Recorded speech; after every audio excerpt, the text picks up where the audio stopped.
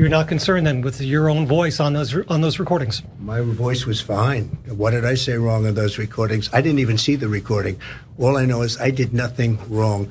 We had a lot of papers stacked up. In fact, you could hear the rustle of the paper, and nobody said I did anything wrong other than the fake news, which of course is Fox too. Are there any other recordings that we should be concerned of? I don't know of any recordings that you should be concerned with, because I don't do things wrong. I do things right. I'm a legitimate person. Donald Trump's news strategy is presenting himself as a petulant teenager, although I don't know how new that strategy really is for Donald Trump, but that's his approach now. He's literally saying, there you have it, Your Honor. I don't do things wrong because I do things right. I do them more right than anybody else. They're so right, they're so perfect. And I think that really makes his case. It's open and shut. It's his son, he's innocent.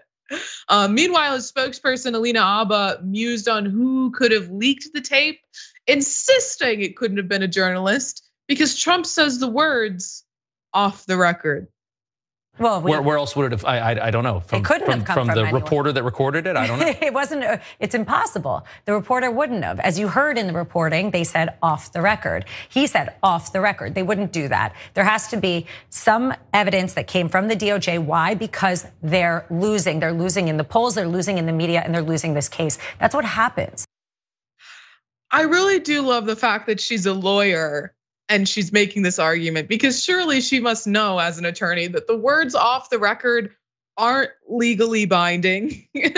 And apparently we have a photo of Trump's next legal strategy right here. If we can, there we go. You can't count that, Your Honor. His fingers were crossed when he said it. He was lying. And if you could see his hands, his toes were crossed. No take backs. Does this seem, I don't know, this is pretty like much the same as what his actual strategy right now is, Jeff. Just crossing his fingers. Pretty sure that's legally binding, yeah. But I mean, what do you think about his defense of himself? That his voice was perfect, no mistakes. Well, so yeah, we got his voice was perfect. We got that established, but I'm very much confused about whether he heard his voice when watching the news or not. Because when he said he didn't, 2 minutes later or 2 seconds later, he made it very clear that he actually did. And I want to go back to his lawyer right quick. Did you hear what she said, Ray?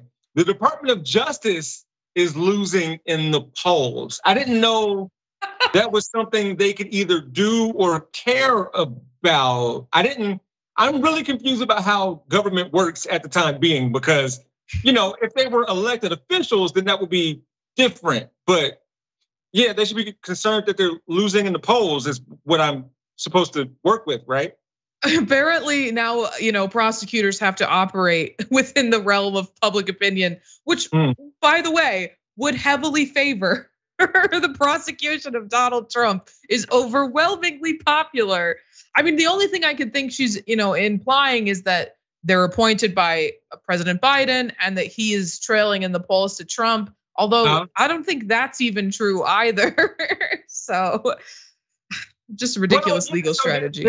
They're going after Trump because of his peers seeing the evidence and saying, yeah, you should go after this guilty human person, or at least see to it that I jumped the gun. I'm sorry, I jumped ahead.